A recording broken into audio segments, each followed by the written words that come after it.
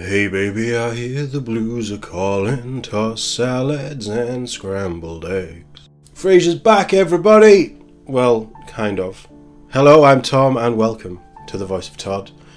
A bit of a weird intro, wasn't it? Today we're going to talk about, well, we've got lots of things to talk about, but this one we're going to focus on the details of the new Frasier series that will revive the classic 90s sitcom for a new Netflix revival, according to TechRadar.com.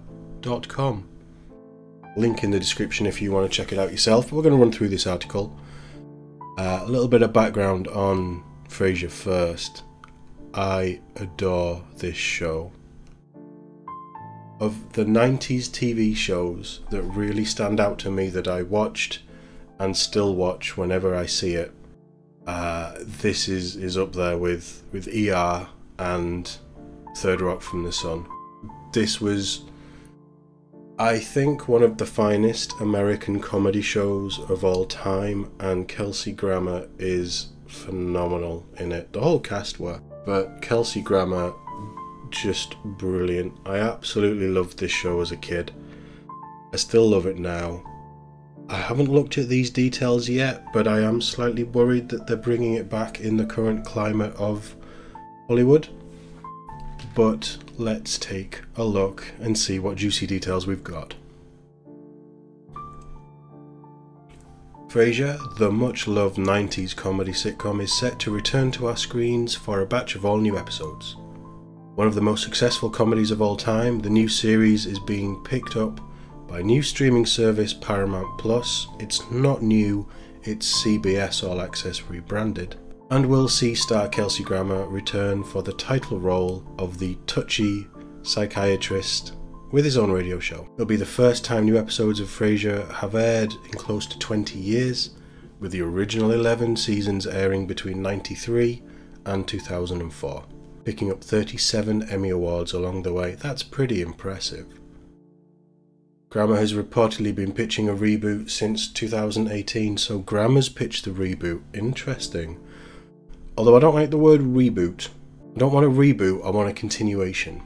There is something else I want to touch on with Paramount Plus. That'll be in a separate video, but that will be dropping today as well, because they have dropped a whole host of information about their future slate of shows for the next 12 months, 24 months, whatever. But back to the story at hand, the comedy classic. So what can we expect from the latest series? The show began life as a spin-off from another TV hit, Cheers, which again is amazing. I'd love Cheers as well. In which Dr. Frasier Crane also appeared. The solo Frasier show initially saw Frasier returning to his home of Seattle to care for his aging grumpy father. However, John Mahoney, who played Crane Sr., passed away in 2018, making it likely that this revival will touch upon Frasier's life after his dad's passing and his own march towards older age. That I would be interested in. It is sad that we don't have John Mahoney anymore, but I think Frasier dealing with the crisis of getting older could be very fun to explore. Although Kelsey Grammer is confirmed to return, there's no word yet on whether his brother Niles, originally played by David Hyde Pierce, housekeeper Daphne Moon, Jane Leaves, or Frasier's radio show producer Roz Doyle Perry Gilpin will be back for the new series. This will only work if you have them all back. Especially Roz, because Roz was hilarious. I loved Roz. Owned by mega media conglomerate CBS Studios, Paramount Plus, a reworking of the previous CBS All Access video platform, is the latest streaming service banking on the nostalgia factor to bring in viewers in the increasingly crowded streaming market. It's also set to bring back another 90s sitcom, Sex and the City, after the streaming service launches in the US on March the 4th. It's not yet known when the new episodes of Frasier will air. So, let's go and look at the big man himself. I think this is potentially great news. I think it will be very hard to capture the feel of the original. The word reboot in here worries me. I don't want a reboot, I want a continuation. It sounds like that's more what it's going to be, and they're just throwing in the word reboot without really thinking about the implications. But I would be very interested in watching this. In the UK, we don't have anything like Paramount Plus. We never had CBS All Access. The only things I've known have been on CBS All Access was the disappointing Star Trek reboots. And they came to either Netflix or Amazon, so maybe I'll have a way of getting this when it's made, but this is very early in production. This is just teasing what's to come. And yeah, I'm all for it.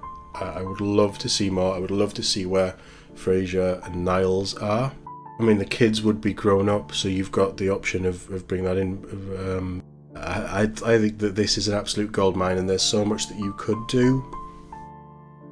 So yeah, this is good news. This is hopefully going to be a good bit of fun, and I will be looking out for more details, and hopefully it will live up to the original, because if it doesn't, it has the big chance of diminishing such a glowing reputation in the comedy circuit, and justifiably so. I didn't realise it had won that many Emmy Awards. But this is good news. This is a nice news to start the day. As I say, there's quite a few more videos to come. Most of them are about TV shows, to be honest. We've got a little bit of potential Mass Effect news. We've got a little bit on the Halo TV show. And a potential Blade Runner TV show as well. All things that I care very deeply about.